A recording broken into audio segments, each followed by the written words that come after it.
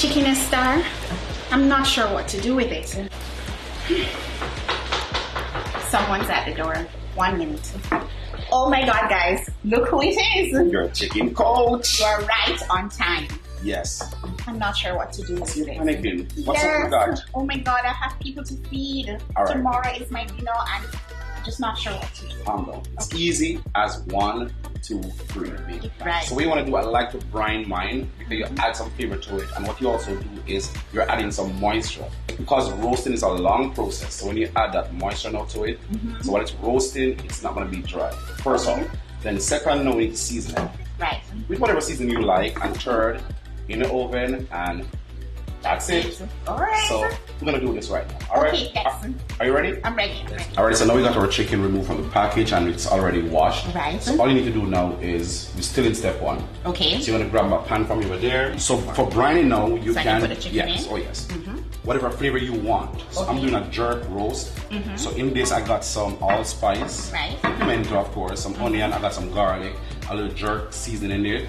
So that's the flavor that the chicken is gonna have. All right. So you want to get this boiling, you know, For about how long? just extract the flavors from it, like 10-15 minutes, Okay. and let it cool before you add it to your chicken. All right. So we're gonna leave this in the brine for how long? For 24 hours. 23. So you're right on time because my dinner is tomorrow. Okay. All right, yeah, so we good. So we got lots of time, and if you're short on time, you can always do like a 12 hours. Okay, awesome. Yeah. So I put this in the refrigerator. In the refrigerator. Do I cover it? You can cover it, so want to wrap this, Okay. and then in the refrigerator for 24 hours, you'll see me back. So now, look at this. It's very nice. You can smell it, right? The tomatoes and Yes. the thyme and the So your chicken onions. absorbed all of that already. Very So what we need to do now is rinse this. Okay. Take all the excess salt from it so it Oh, can brown okay. too quickly. So Okay. let's go and do that. Then we're gonna get back and we're gonna season and inside the oven. Sounds good. All right. Okay, so we have now washed off Yes. the brine, but I have a question. Sure. Why would we wash off the brine? Doesn't the brine have all those seasoning and goodness that you need for the chicken? Yes, that's a good question. So what I did earlier is I used lots of salt in it. Okay. So the purpose of the brine already complete because I want that for the inside of the chicken.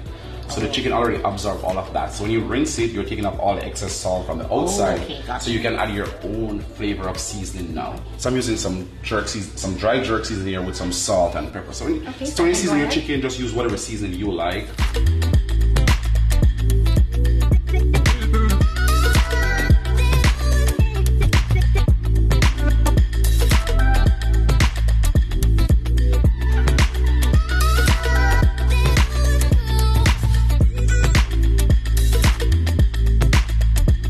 So we've done that, and then it's time for roasting. Okay, so we have So our what we're roasting gonna do, pan. yes. So what we're gonna do now is put our chicken nicely down. We're gonna add some chicken stock to this. So what it's gonna do now is while it's roasting, it's adding some moisture to it. So you end up with a nice moist roast. Yeah, and you can get your stock to buy already in the Oh supermarket. yeah, or you can make your own with some chicken bone. And the good thing with these, they come with a little chicken neck inside and stuff. You can use that to make a little stock. So we're ready for the oven?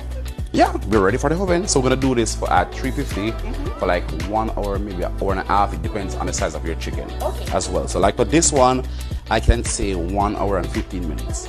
Plus, you also need to baste it while it's cooking. So like every 20 minutes, you from the juice from here, you pour it back on the chicken. So you're adding some more flavor to the chicken, crispiness and all the good things then. Chicken goes in.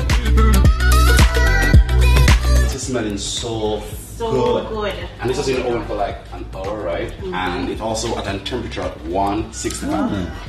Looks delicious. Yes. Oh my God, and it's right on time Yeah. because my family is almost here. And I guess I can stay for dinner, right?